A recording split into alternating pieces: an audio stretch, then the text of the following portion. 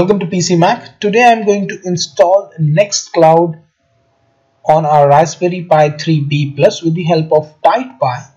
So let's do it.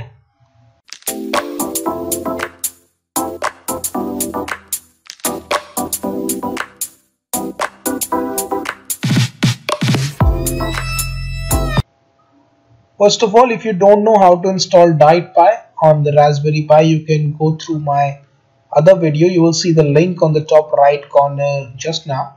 You can click on that and check out how you can install DietPi on Raspberry Pi. So now we will go ahead and start installing the NextCloud on DietPi.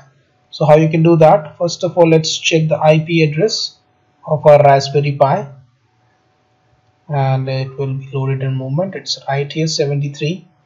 So let's go ahead and close it and open SSH 192.168.73. we are using putty here. Let's log in with the root and the password. From here we need to use DietPi software. It will open this console for us. I just made a mistake. It will open this console. We need to go on to software optimized, and from here we need to select the NextCloud. From here, that is 114. We need to hit the space bar and then tab to select OK and press enter. Then we need to navigate to install and then press the tab button again and press OK to install NextCloud on the DietPi. It will take around 15 to 20 minutes. So let's go ahead and press the enter button and then press OK. It's an automatic process. It will install all the packages that you require by itself, like the PHP, the database, MySQL, and the web server. It will automatically install these packages before installing the NextCloud. So you don't need to worry about those things. Just sit back and relax. It will take around 20 minutes, 20 to 25 minutes to install everything on DietPi. So I'll be back. So all the software is installed successfully on the DietPi. What we need to do is just click on OK and then right click here and then restart session. Let's go and log in, root and the password. So I'm logged in now.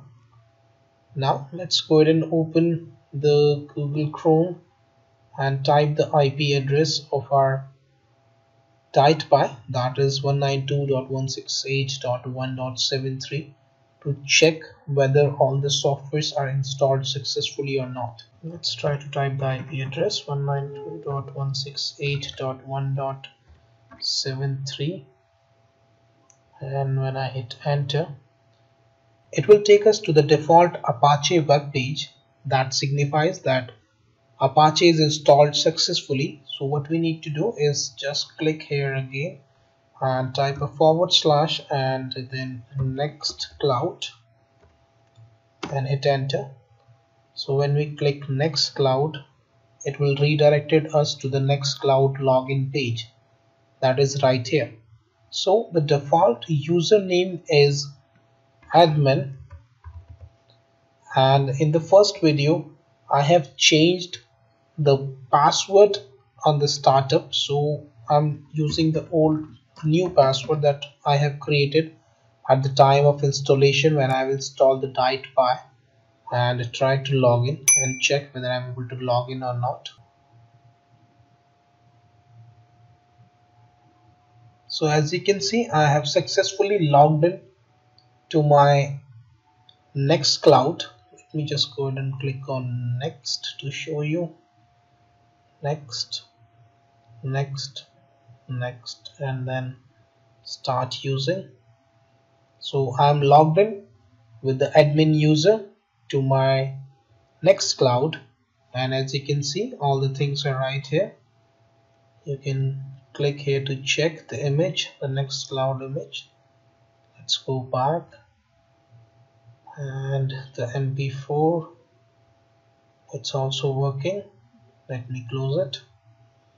You can see that everything is working fine now. Let's go and click on settings, and you can fill in your details from here, and you can start using your NextCloud with the help of DietPi on Raspberry Pi.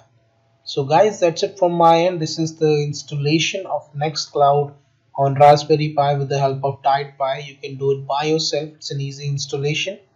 If you have any problem, you can let me know in the comment section, and if you like the video, please go and subscribe to my channel and hit the like button. Thank you for watching. Bye bye. Take care. Have a nice day.